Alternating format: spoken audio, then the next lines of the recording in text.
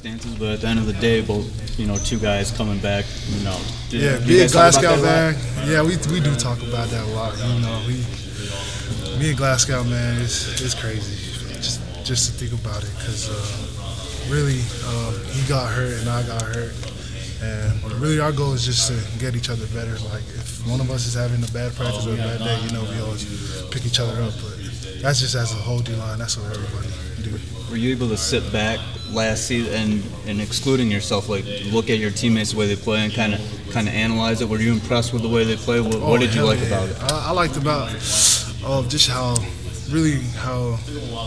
hard they played as a defense. And yeah, we had Mario go down and Glasgow, but that defense, everybody just played for the guy next to him and really lived it by that. Lived it that way by going all out for your brother next to you. So would you consider that like your guy? Because you mentioned one guy goes down, but another to come in. I mean, would you say that that's kind of like a symbol of your guys' strength? Yep, exactly that. That's the great thing about having great defensive line, is just to back each other up and motivate each other. You playing 3 and nose? I'm just playing strictly nose. Strictly nose, baby. You enjoy having your one spot? Yeah, I enjoy it. I enjoy playing nose. It's just, man, it's the gutter. You gotta play like you're in the gutter. So, is that your own take on it, or is that Coach Matty is what he's telling you? That's about playing in the gutter. Or, yeah. That's me. Really, me and Glasgow really started that. So we call each other gutter boys. That's our motto. It's just play like we're in the gutter. Yup.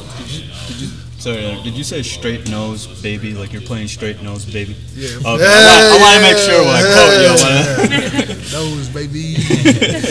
Yeah. How much different is that in this defense versus last year's defense? This year, you just really, if you ain't got no nose on this defense, then it's not gonna work out, because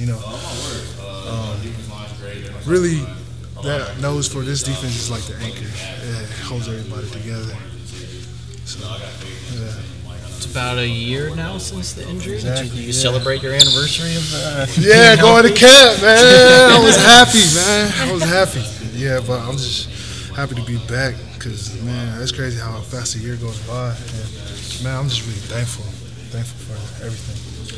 Now, you were going to be the guy before the injury, and you go out and then the defensive line ends up being really well. How is it stepping back into that, where you don't necessarily have to be the guy, but you're part of a loaded line? Man, that's the beautiful thing about it. It's just no pressure, no nothing. You just play for the guy next to you, and that's the beautiful thing about it. Just enjoying it. Because usually people are like, oh man, it's gonna be Meyer, and they just take that big time. But, man, I'm just excited. You're a lot more fleet of foot now as well. We saw some videos of you during the summer running some routes and everything.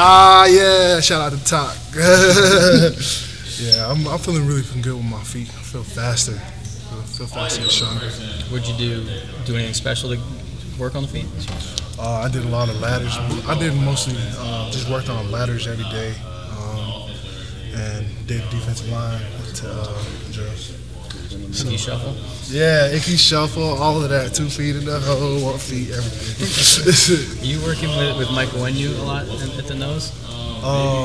Is he over there a little bit? Yeah, he was with us, but now he's back with the O. Okay. Yeah, but it was nice to have Big Mike. He's playing both ways, actually. Yeah. So. You're a big guy, but he's a bigger guy. He's a big boy. Can you get any concept of what that's like to be that big and be able to move like he does? Yeah, he's really quick for being 385. He has a fast 2 steps. His first 2 steps is really good. Just imagine probably dropping down to 350. That would be scary. Yeah.